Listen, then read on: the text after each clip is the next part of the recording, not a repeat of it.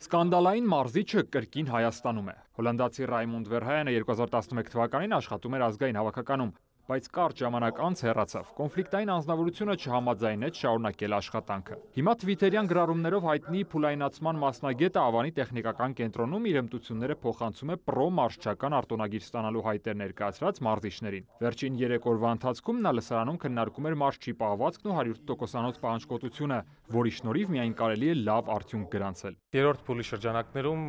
դասացի մասնակիցները այցելեցին Շվեյցարիայի Նիոն քաղաք, որտեղ այսպես կոչված եվրոպական ֆուտբոլի տանու UEFA-ի գլխավոր գրասենյակում մասնակցին ուսանողների փոխանակման ծրագրին,